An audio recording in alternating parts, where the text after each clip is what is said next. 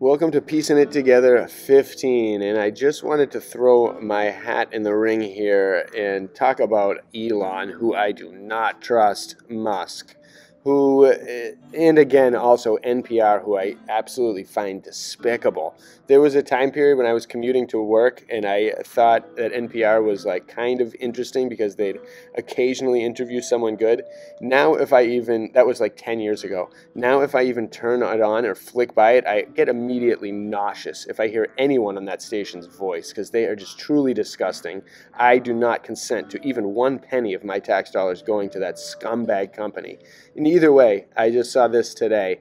A space jellyfish soared over Florida thanks to the SpaceX launch, which is perfect framing of these absolute scumbags and typical of their word just nonsense that they always use in order to make things that are terrible out to be amazing and heroic and just absolutely astounding. And why is it that Elon Musk gets to do this stuff to us?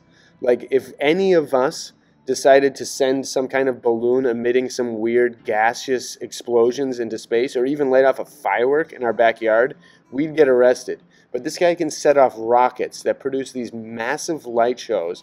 I don't know if there's things busting out of the firmament, things cracking out against the firmament, or just him basically creating a massive, expensive, probably taxpayer-funded, computer-generated here landing, or just a fireworks show of absolute nonsense and toxic chemicals. Who gets to check what this guy, who's regulating what this guy is dumping into our world and what he's experimenting with?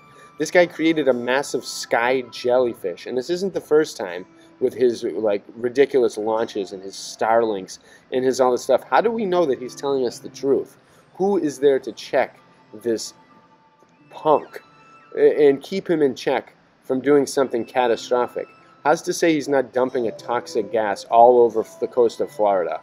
We know Florida is kind of a target now because they're bringing a lot of people in there, a lot of patriots, a lot of people that the government, current government, and people around the world in power, scum, don't like. So, you know, I showed this twice, and every time he does one of these landings, I always just immediately see it as a camera trick in reverse of a launch. Then you just change the settings. This guy does not fool me. I absolutely can't stand him in his rise. The way he insulted, like, just everything. Everything this guy does, nothing he's done has been actually genuine profit. If it wasn't for the subsidies, Tesla would flop.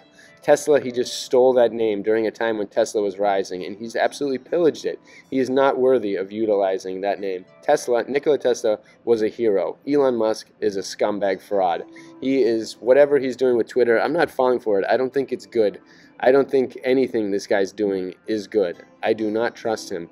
Anyone that can do this, and the way NPR makes it, oh, a nice jellyfish. There's more jellyfish in Florida now because of this massive sky dump that Elon Musk did. Ha ha, everybody. Look how cool it is. And then they have their army of just morons on Twitter being like, whoa, super cool. Techie, geek, I'm a sci-fi loser. This was awesome. What a cool show in the sky. Meanwhile, invisible like poisons and toxins are raining down on the people of Florida, into the water, into the ocean, getting gobbled up by bugs and fish that love microscopic particles, that love new things. Who is there to regulate this guy? Put this guy in check immediately. We the people need to keep Elon in check because I don't trust him, and I know a lot of you don't either. Screw this guy. His dad was a technocrat monster. His mom's a witch. He's been in several plane crashes where people in his company have passed away. People he's been close to and done business with have died, and he's been fine. I do not trust him. Definitely question anything you see in the sky, especially from Musk. And also, I love it, but they show it right in this picture, the rockets that never go to space. And I'm not sure exactly what this one was supposed to do. I don't know what it was supposed to just do the loop.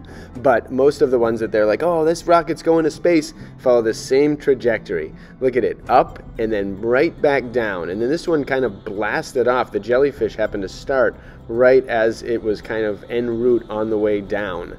And again, look at that, boom. There is no way that these puppies are getting into space, no matter who's making the tech. Every rocket follows the same trajectory.